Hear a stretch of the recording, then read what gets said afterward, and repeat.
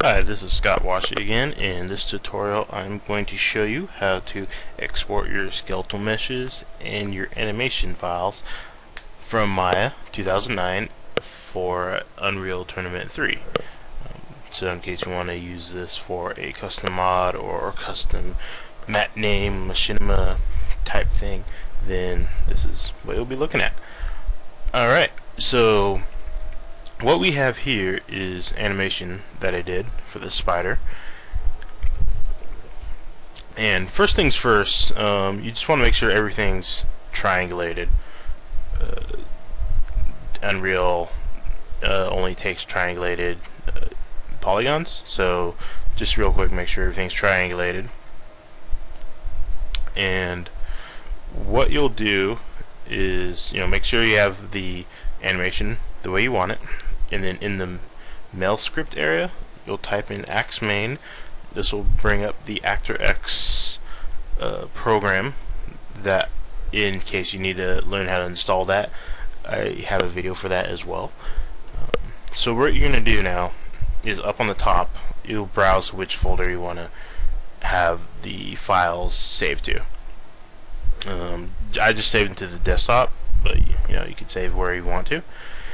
Now the mesh file name is the file name for the skeletal mesh you want to give them.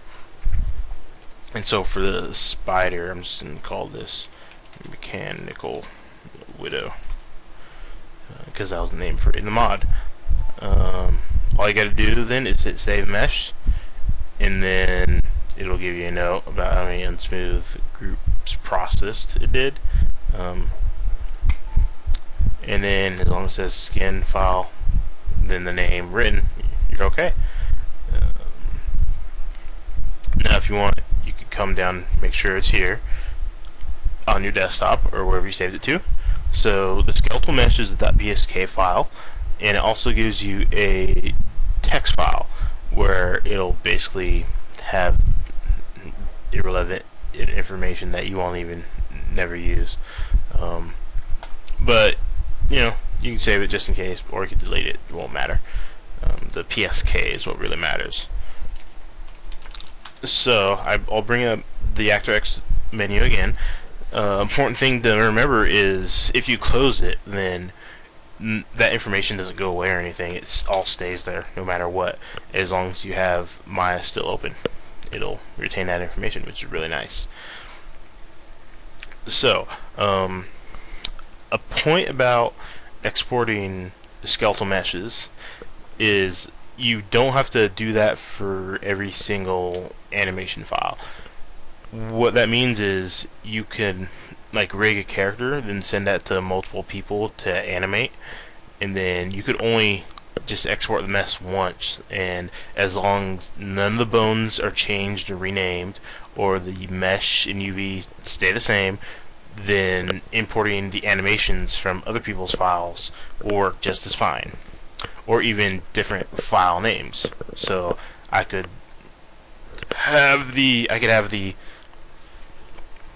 rig file, and then I could have different animation files for like a walk or an idle or whatnot, and I could export those just fine without having to export the mesh from those specific walk or idle or run files. Alright, with that in mind, now is the time to create the PSA, the animation package. So what you want to do is name the animation file name.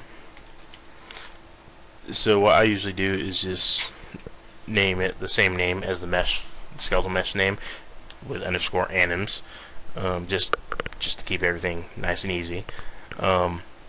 Important thing to remember, Unreal doesn't really like spaces, so if all possible, try to avoid spaces and do like underscores or just camel case, like with this right here. It doesn't like spaces for some reason. You want to also avoid that in naming of your skeletal rig.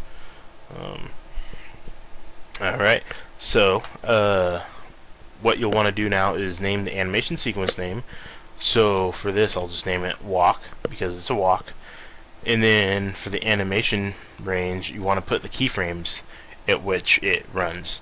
So mine runs from 1 to 58.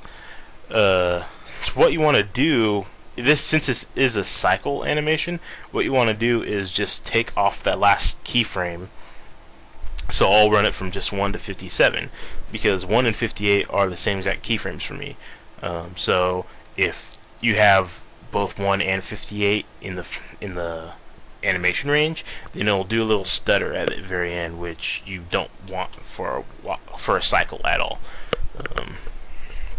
So all you do after you get the name, the sequence name, and the animation range in, is just hit digest animation, and it'll play the animation, and then it'll tell you how many frames are set and how many keys, and it's good.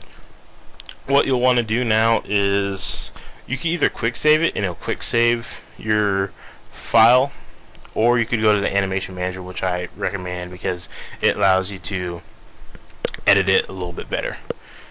So when you do go to the animation manager, it'll bring up the animations that you've currently exported while Maya is open and running, and how many are in the package. So from here, basically, you could select and delete different animations. Also, you could select and see which the information of everything. And you could do that for the output package as well once we have stuff in there. You could also load a package. So if you want to update a PSA that you already created before, just go to load, or load as, whichever. And then when you finally want to save it, just go to save, and it'll save it as your file name that you named it before here.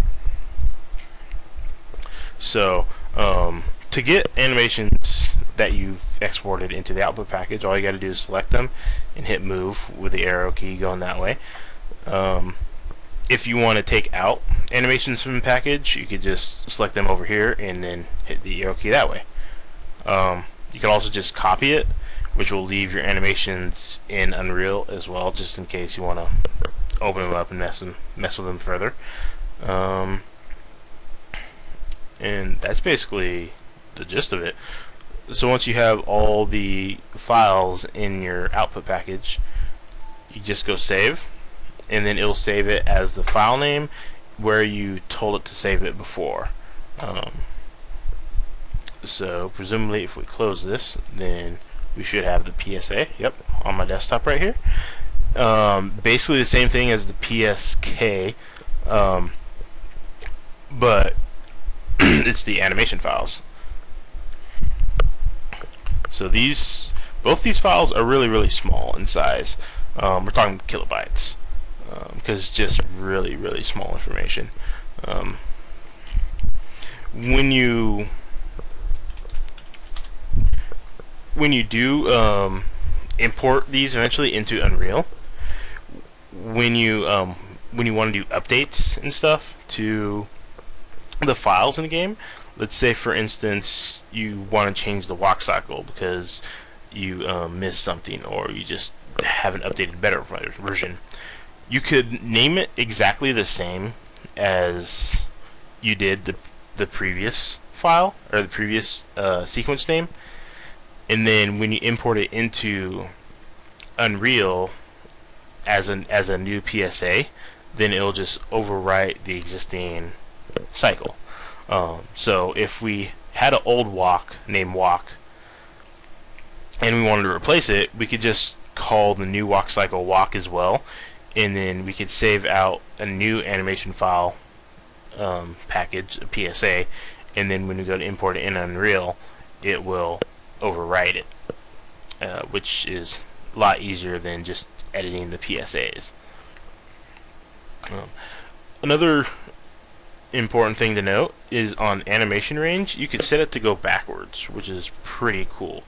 So if we wanted to do a backwards walk, we could just put the animation file range from 57 to 1, and then it'll play everything backwards. So this is pretty handy if you don't want to do an additional animation that just plays in the opposite direction.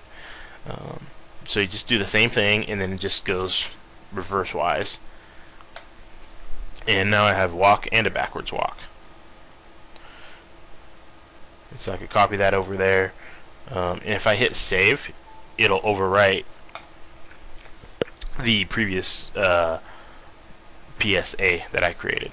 So if we go down here, you'll see now it has walk and backwards walk. Then I guess the notes are pretty handy, as it'll tell you which animations sequences are in which PSA. So if you want to hold on to that for that reason, that's good as well. And that is basically it. There's really not much to it. It's pretty simple. And yeah, thanks. You have a good day.